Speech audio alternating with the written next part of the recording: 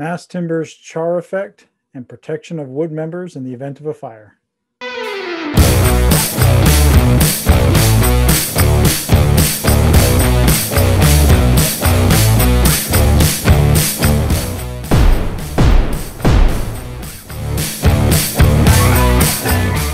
Hey folks, welcome back to 2 Minute Tuesday. Ricky McLean here. Today's topic is part one of a two-part series talking about the char performance and fire design of exposed mass timber elements. So in today's part one, we're going to focus on what exactly do we mean when we say the charring effect of mass timber members exposed to fire, and how does that char occur?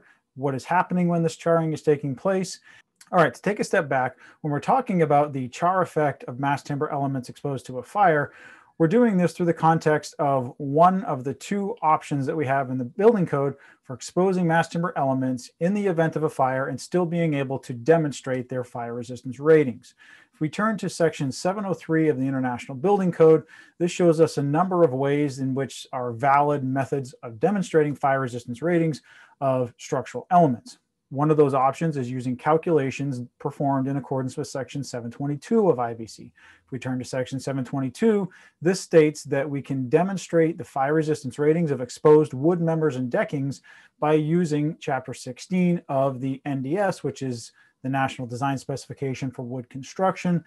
If we go to chapter 16 of NDS, we'll find an equation-based method for demonstrating fire resistance ratings of exposed wood members. And this is all based on the charring effect that takes place as mass timber members are exposed to a fire, where a char layer forms on all exposed surfaces of the wood. And this char layer forms as an insulative layer. And of course, this is key because what this insulative layer is doing is protecting the remaining cross-section that we have left. Now let's say we're talking about an exposed glulam beam. We need to demonstrate that this beam has a fire resistance rating. We're going to use chapter 16 of NDS to run through those charring calculations. And again, that design example will be next week. Today, let's talk about what is actually occurring and how is this char layer forming? What do we know about this char layer? All right, so let's say this is our exposed glulam beam. We're going to look at this end section here. So this is basically the cross section that we have pre-fire. Now what we're saying is that after the fire occurs, essentially what you see here colored in black is the char layer that's formed.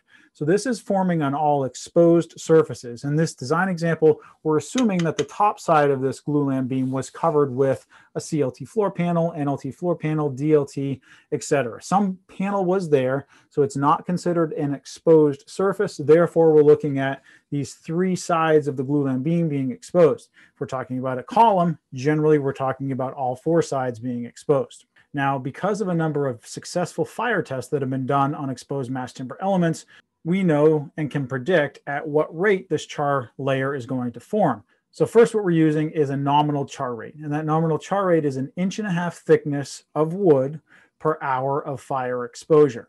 So that's the nominal char rate we're going to use, but we are going to modify that to an effective char depth based on a given time. And this time is the duration of time that the mass timber element needs to be exposed to a fire.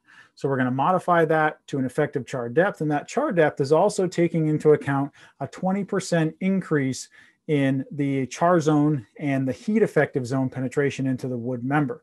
The reason for that is that we're basically neglecting all structural properties within that char zone and the heat affected zone. So essentially what we're left with is this core cross section that you see here.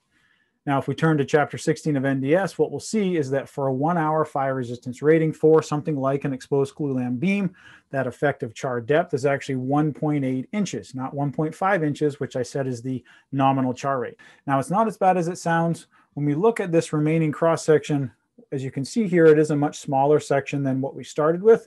However, we do get an increase in the allowable properties of that remaining cross section. There are adjustment factors within chapter 16 of NDS that allow us to increase the properties of the remaining cross section of wood post fire.